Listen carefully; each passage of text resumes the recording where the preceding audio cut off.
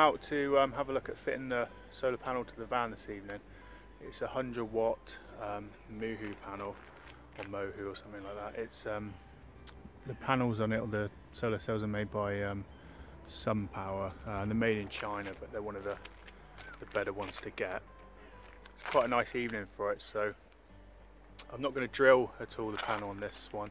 When I put it on, I'm literally just going to silk flex it. Hence I've got this big tube here as well, which is a Remo style kind of awning rail for the side.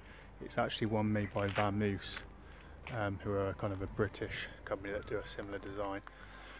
I think there's a tube of Silkaflex in there, so I'm going to give it a go tonight, just fitting the panel on the roof.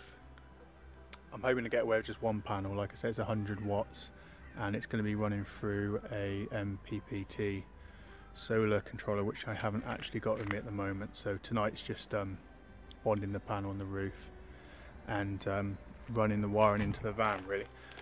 I don't want to drill the van. Good thing about being a 100 watt panel, the wires are quite thin. It's only 4mm wires, so I'm hoping that they can run along the back of the van and we'll actually sit down between the seal by the boot, and then I'll just take them into the corner of the unit here, which I'll just show you.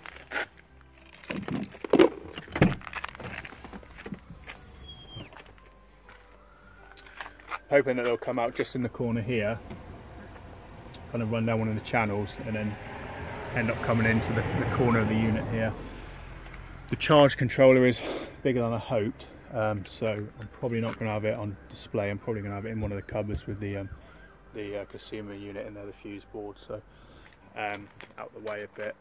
Hopefully it'll be straightforward. Like I say, it's just a matter of silk flexing up the roof. I'm going to key the surfaces first and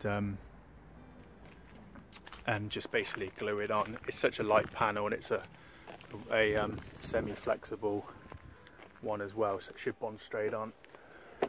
Luckily, on the roof of the T5s, you've got the recesses, so the junction box in the back of the panel will fit just in one of these recesses here, so it should fit relatively flush.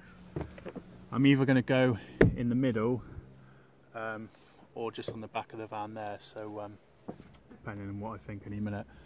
The back of the van's obviously better because I will have more cable to go with, but I'm worried about if it's on the back, I'm going to get shading from these roof bars, so it's not going to be as efficient, so I might end up putting it in the middle.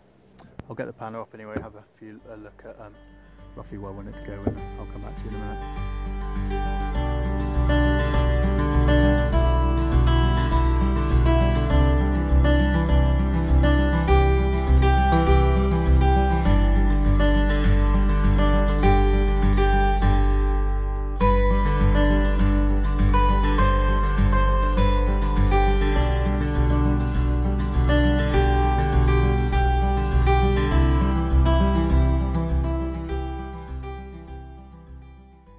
I've keyed the surface now, so I've just cleaned it with some like panel wipe type stuff, general purpose wipes.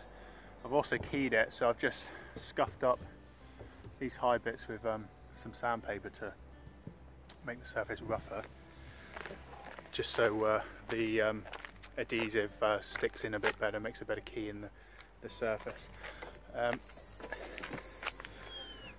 Now all I have to do is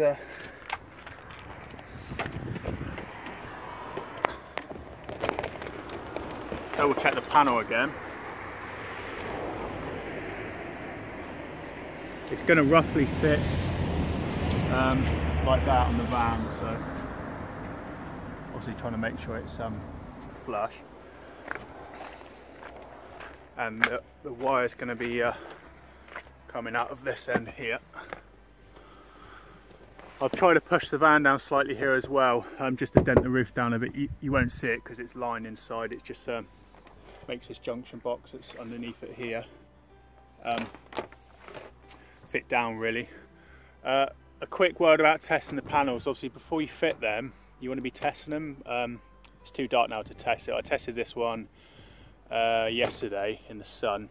It's a 100 watt panel, so its maximum is going to be about 5.5 amps, about 18 volts. Yesterday I was pulling 20 volts at about 4.5 amps. That's really good because they always test these under like really ideal test conditions, so you very rarely are ever going to get what they have stated.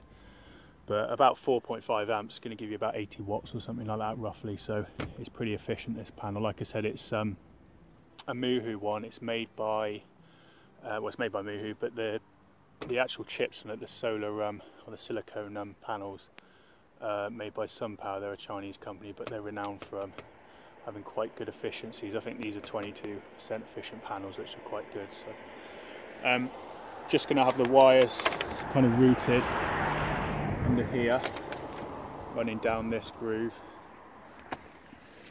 and then they'll end up coming, like I said earlier, around the back of this panel under here, and then just through the bit of wood.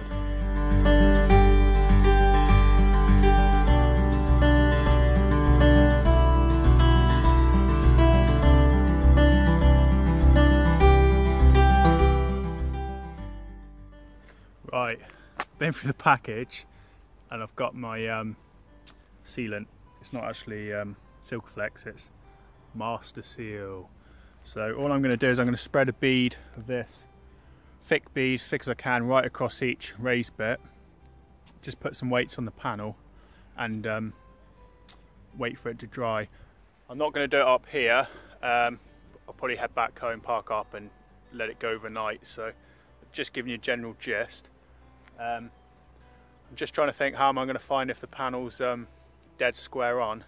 I don't want to glue it at a wonky angle, so I've got the drone with me. I'm going to fly up, try and capture some of the sunset, and take a picture on the top of the van, and then if it's dead level I'll mark it with some pen, and when I apply this tonight, like I say, I'll put a load of tools on the top to weigh it down, get that set, and then tomorrow or next day I'll have a go at doing the wiring and putting the charge controller in.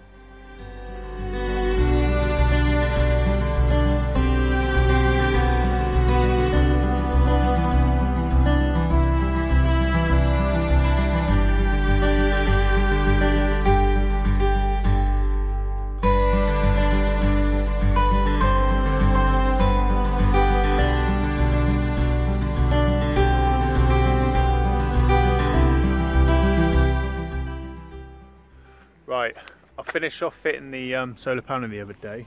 It's a few days later. I was hoping to get a bit better weather for it to show you while it's working, but it's pretty cloudy today. The sun's just all blocked out, so it's not working that great. The most I saw it so far is 0.5 amp, which is pretty bad, but the last few days has just been really cloudy and overcast down here. What I did in the end is fitted the panel in the middle. Just run the connections down here. I had to buy a bit of extension cable with it as well, just a 5-meter one with MC4 connectors on. I've staggered them so they don't stick out so much, and the cable runs along the roof, down and inside. Like I say, it's only 4mm cable, so it doesn't actually stand out too much. Like I say, I've done this whole installation without drilling anything on the van at all. It's just simply glued down, all the cables glued down as well, and there's no drill. I do want to drill the roof just as one less chance of it leaking. Obviously there's a chance of it leaking down by this seal now that it's pushed down, but I don't think it will. If you look at the way the van works, there's quite a deep dip down this section.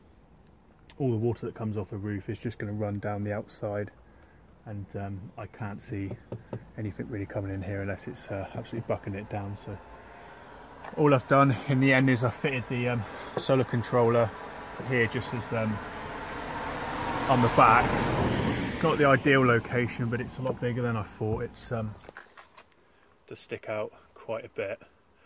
I wanted it on display obviously because you've got quite a few functions with it. So I've just brought the cable in top of the unit here.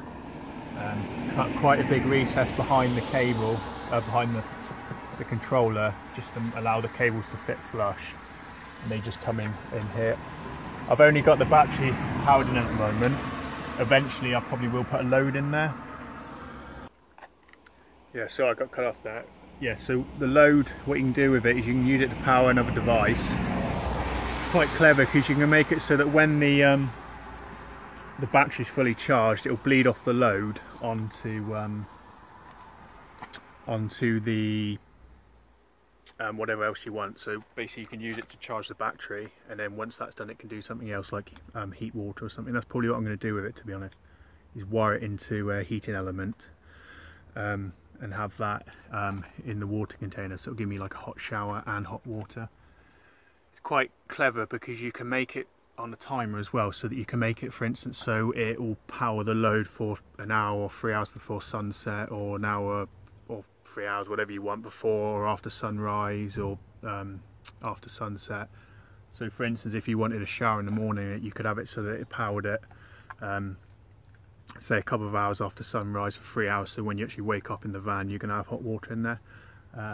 So yeah, it's quite a clever idea, so I will eventually wire it up for that, but at the moment it's just done for the battery. So that's the install I've done.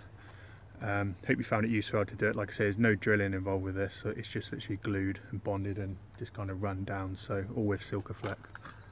I'll put in a video in future how well it works. I just need to get a good day for it, really. Like I say, hope you found it interesting. Please like and share and subscribe.